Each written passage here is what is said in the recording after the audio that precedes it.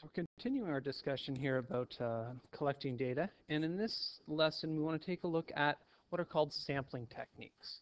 So by the end of this lesson you should be able to describe the various techniques for choosing a sample, know their advantages and disadvantages, and recognize the technique that has been used in a given scenario. The big thing you want to be able to do, though, is select a sampling technique that is appropriate to the population that you're trying to study and the goals of your investigation or your survey. Okay? So first off, what do we mean by sampling techniques? Well, sampling techniques are the various ways that you can choose a sample to measure, that you're going to measure from your population. Remember that the population is all of the things that you are investigating, and from this population you're choosing a sample, which is what you are actually going to measure. Okay? And from our lesson, a couple of lessons ago, we said that the sample should be large enough to yield accurate results and be representative of the population under study. And these 2 points sort of influence each other. The more representative your sample is, the smaller it can be. Okay? If your sample is less representative of the population, then you need a much bigger sample in order to get better results. Now, before we get into individual sampling techniques, first word we should define here is census. Census means that what you actually do is you don't choose a sample. You actually survey all of the members of the population. So this is by far the most accurate way of getting information about your population. It's also extremely time consuming, and it really isn't practical in most cases. But the only sort of institutions that can carry out a census tend to be, when you're dealing with large populations, are governments who send out census forms to their entire population every few years. If you have a very, very small population under study, you could conduct a census. So for instance, in this class, if I wanted to know whether you guys wanted to have a lesson on Monday or not, I could ask every single one of you your opinion on the matter, okay, and that would give me an extremely accurate picture of what you guys wanted. Okay? So it's really only used for people who have a lot of resources at their disposal or are dealing with very, very small populations, which is not most of the cases. So most of the cases you're going to be picking a sample and using it to represent your population. So the first way of choosing your sample is what is called simple random sampling. And this is where you just take a subset of the population, and every member of the population is equally likely to be picked to participate to be a part of the sample. So as an illustration, we've got some guy over here. I don't know, what should we call him? Call him Bob, maybe. So Bob wants to conduct a survey here, and what he is doing is he's taken a bunch of colored balls and he's thrown them into a hat, and he's got numbers on them, so he's assigned numbers to the people that he wants to survey. He's just going to pull these numbers out of the hat, and if your number comes out, you're going to be part of the survey. Okay? And then after he's written them down, he's going to toss them back in so that the probability doesn't change from each time he picks them out. So what is the advantage of doing this? Well, it's pretty easy to implement. Okay, you're just pulling random numbers out of a hat or generating them in some way. The disadvantage, it may or may not be representative of the population, and that's the big thing. You don't really know whether it represents your population or not. It might not, because you're just pulling these things out randomly. Okay. So next up here is systematic random sampling. Okay. So this is when you are usually trying to choose a specific percentage of the population. You know you want to survey about 10% of the population, so that means you're going to survey 1 in 10 people. Okay. So you enumerate the population or give them all a number, and you take every whatever 10th member or something like that. So an example here is we've got a row of houses that we want to survey. We choose a random starting point here, and we are surveying we do the one at our starting point here, and then we do 1, 2, and then the third one. And then we skip 2 more and we do the third one. So we're surveying every third member of our population here, so about 33% of the population. So this is very similar to simple random. Okay. Again, it's easy to implement. Again, the disadvantage may or may not be representative of the population. Okay.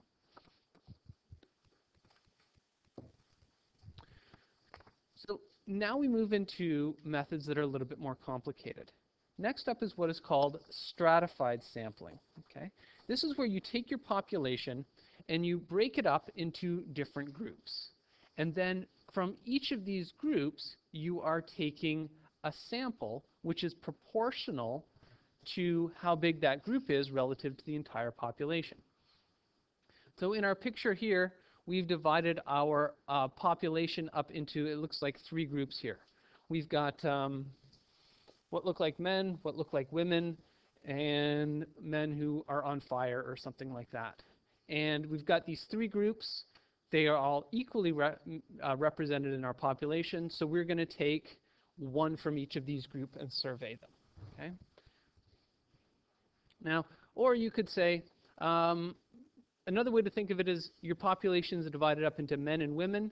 We have twice as many men as we do women in there, if we ignore the fact that some of them are on fire and some of them are not. And in our sample, we take 2 men and we take 1 woman.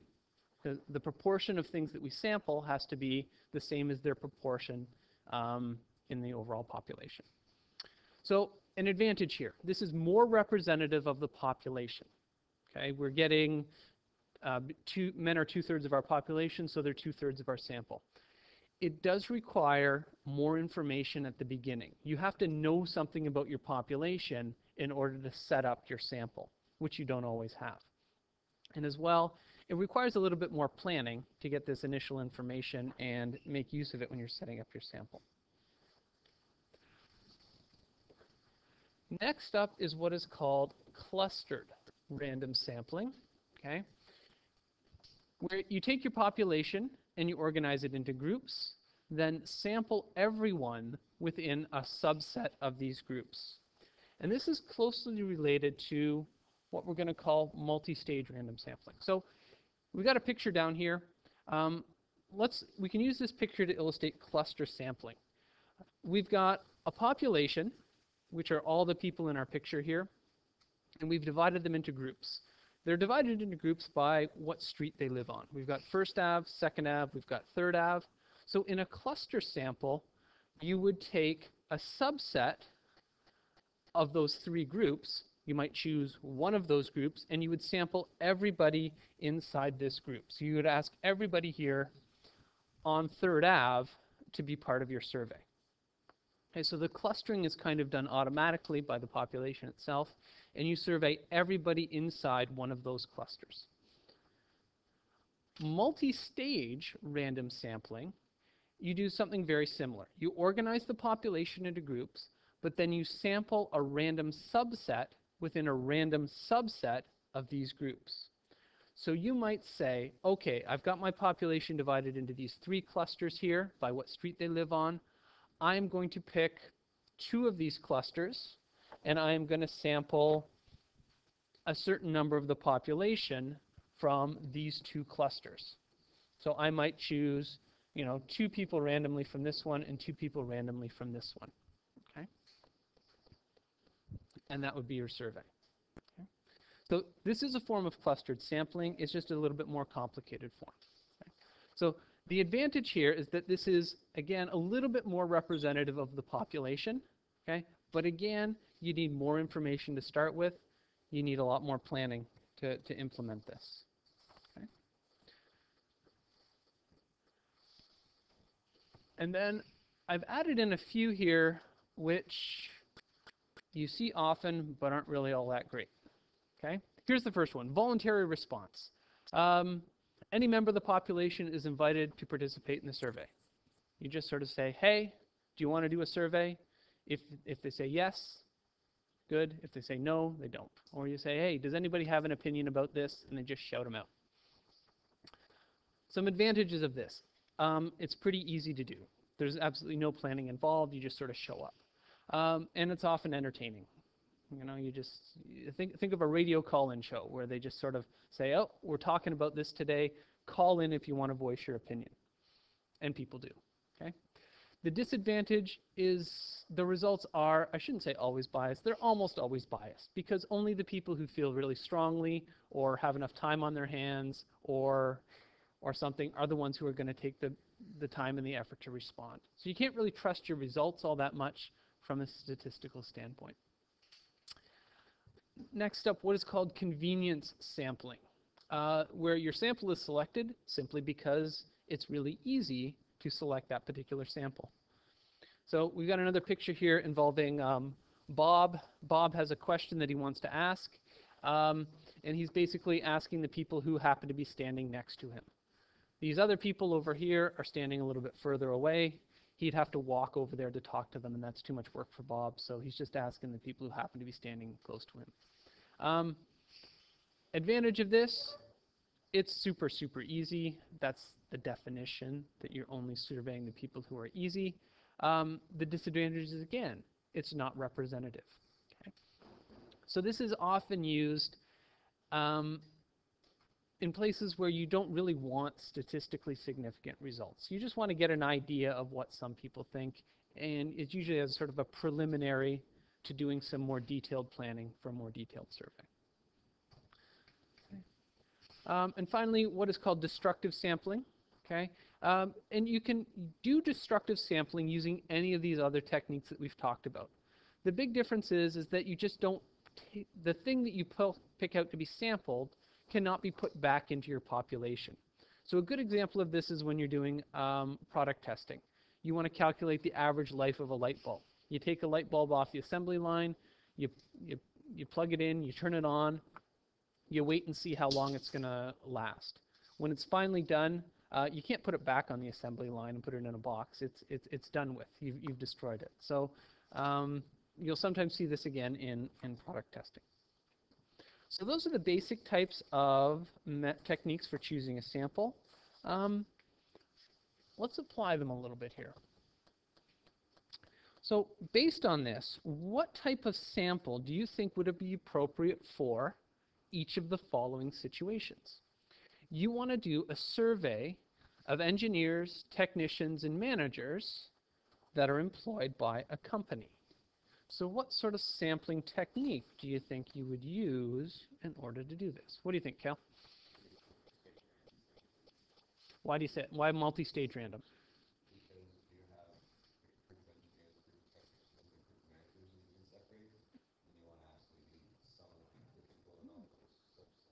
Okay, so you've got them divided into groups. You want to ask some of the people in these subsets. But you want to make sure that you do somebody from each of these subsets, right? Like you don't want to just survey the engineers and the technicians. You want to make sure you also get the managers. So, sorry? Let's say there's too many of them to do a census, okay? Stratified is probably what I would think of.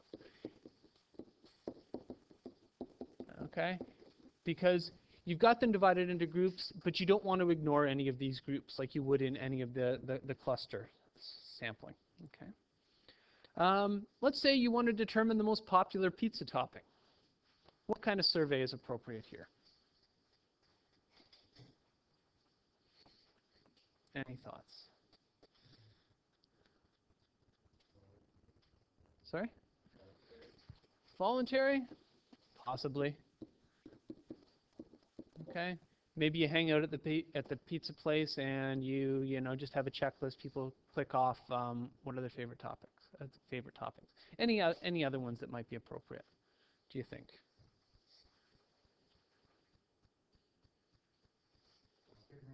Clustered random. How would you set up your clustered random sample?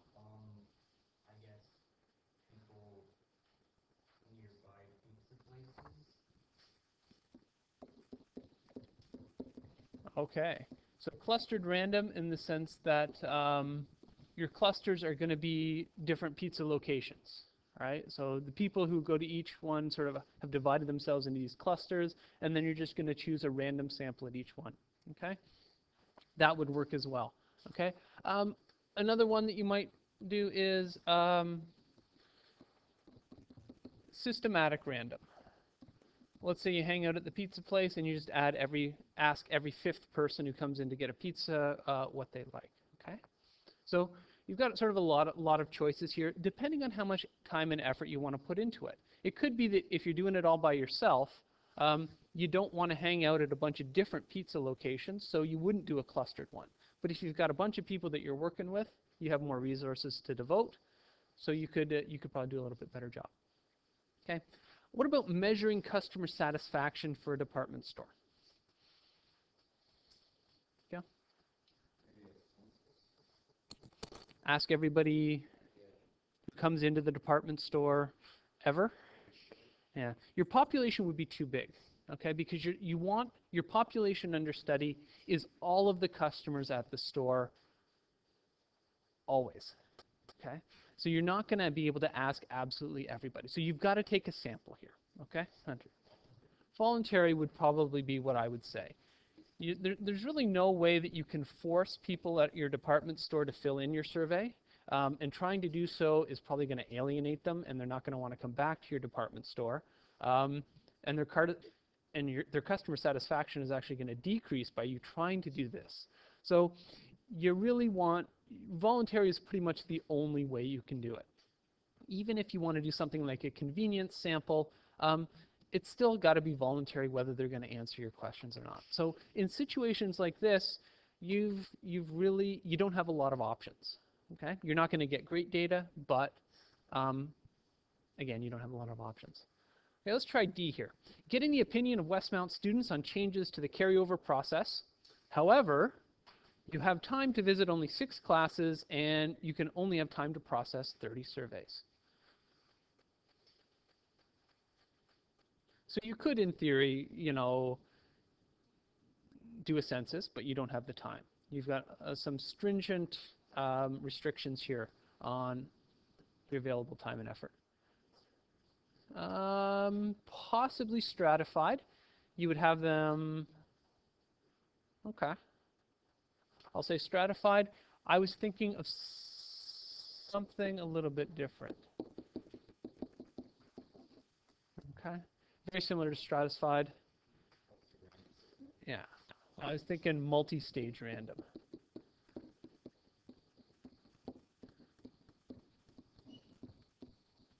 Okay. In the sense that you could say stratified in the sense that you're going to divide people into grades, grade 9, 10, 11, 12, and then do a subset of each of those, okay, from each of those grades, okay, making sure you hit all of the grades. I was thinking multi-stage random because you divide them into clusters being the individual classrooms.